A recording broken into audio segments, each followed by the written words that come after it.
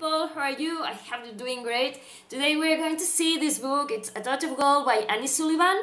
I have to say that this is the first book that she wrote, and right now I'm waiting for the second one to be delivered. It's called The Tiger Queen, and I'm very hyped about that book because she's a very nice person and she seems to be very sweet, and she did an amazing pre-order thing, and so yeah, I'm very excited for the book to come out. Well, not to come out, to get to my home because it's already out, but yeah. What is this book about? Probably you are familiar with the idea of King Midas, who everything that he touched turned to gold.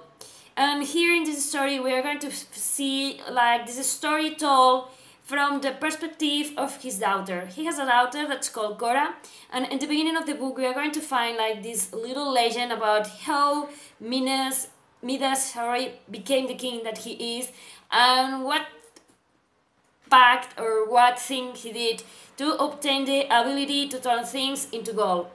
And one of the things that he turned to gold was his daughter. Yeah, because he went to hug her and she turned to solid gold, and she didn't move and she didn't breathe, and so Midas did everything he could just to turn her daughter back to her human form. But something fails. You're going to have to read to see what happens. And she's human, but she's also golden. Golden as in she's still made of gold. It's like a living gold girl thing. And everyone thinks that she's cursed, as his father was. And no one wants to come close to her because everyone is afraid of her, because they think that she has some kind of curse, that maybe, I don't know, she can turn you to gold just by looking at you, or that if you touch her skin you're going to be turned to gold, or whatever. So, you know, her rumors are everything, it's getting out of hand, and she's like, she has spent all her life secluded in her palace, where she is protected, but also where people is protected from her. So when we began the book, we have this girl who thinks that the curse that his father had, it's somehow transferred into her. So she doesn't have many friends, she doesn't have many suitors, because his father is trying to see her married off, but everyone is scared of her when she discovers her face, because she's always hiding herself under her clothes, and when everyone catches a glimpse of her golden skin, they get very scared and they run away, or they want her for the money. Or maybe there's people who think that maybe if she can turn everything to gold like her father, maybe she can make me rich. So for her, she's in a very vulnerable place. And one of the things that we are going to find in this book is that whatever our parents did, or whatever things that happened to them, are not automatically transferred to us. We are our own person, and we deserve to be who we really are. We don't have to hide. We are unique and we are made to shine, every one of us. So yeah, there's a very profound and very powerful messages in this book, and as you can see, well, I don't know if you can see it in the camera, but I just put lots of post-its inside the book, just marking some passages that I thought that were very powerful, with the idea of accepting ourselves, accepting our limitations, and accepting the things that make us different, because that's what makes us special. So we are going to find this girl that suddenly something happens, his father gold gets stolen, and she goes to the sea just to get it back. So we are going to follow this growing journey where she goes from being this secluded girl who's inside the tower of a castle, just being like deprived of human contact or just relationships. We're going to see how she grows out of the shell and how she opens herself to the world, and she begins trusting people, and she doesn't always get it right, because, you know, not everyone is worthy in this world, but it's going to begin learning who he can trust, who she can trust, who she can't. And I love how different she is when you end the book. You can see all this journey that she did literally in this ship, and you can see all the journey that she did in her head, in the way that she thinks about others, about herself, about her powers, abilities.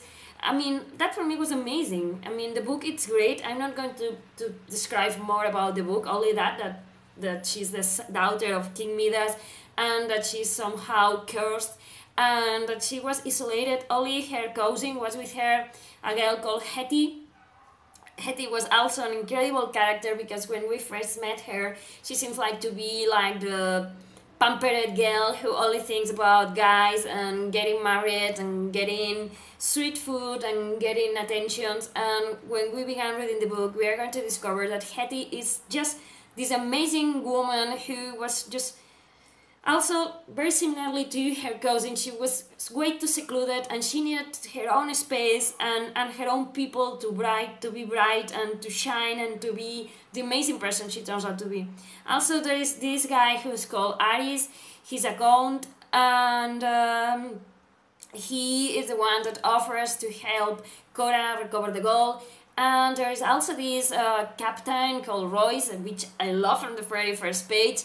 And all the characters are amazing, and all of them are very well constructed, and they come alive in this book. And it's like that you can shake hands with them, and I love it. I love it. There's some things that you obviously see like a mile away. I mean, I was reading the book and I knew who was going to be the bad guys of the book, but even though I enjoyed seeing what the motives were, why they were acting like they were, and also I wanted to see how they were going to get stopped and how everyone was going to pay for the things that they did wrong. And I love the narrative, and I love how the story develops, and I love the characters.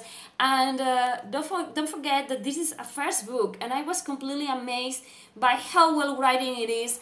Okay, I say that, yeah, I could see a mile away who were the good guys and who were the bad guys, but as I say, even that, it didn't detract from the reading of the book, because, okay, I knew that, but I wanted to know, as I say, the motives, the reasons, and what was going to happen with these people who were the bad guys. And I love to see how this story developed, and how it unfolded, and how it ended, because I was thinking, okay, now, how is it going to end? And it's amazing how it ends, and I think it ends in a way that probably it's going to be a second book. Yeah, please, please, because by the end of the book, I love everyone so much, and I want to see how all these characters just keep on growing. I mean, they are amazing. Even though if it's just the one book, I mean, if it's on a standalone, I love the ending because it's one of those open endings where whatever can happen, and I love those kind of endings. I like books that end like, okay, this is it, but I love when there's these chances that things can go completely crazy and that you have to think, okay, what happens with that girl that runs away? What happens with that? I don't know, whatever. I love it, I love it. I have to say that if you haven't read anything by Sullivan, you have her second book that came out in September 10, Tiger Queen, as I say, and you can pick this one that's like this sort of retelling or this story of Midas seen from his daughter point of view.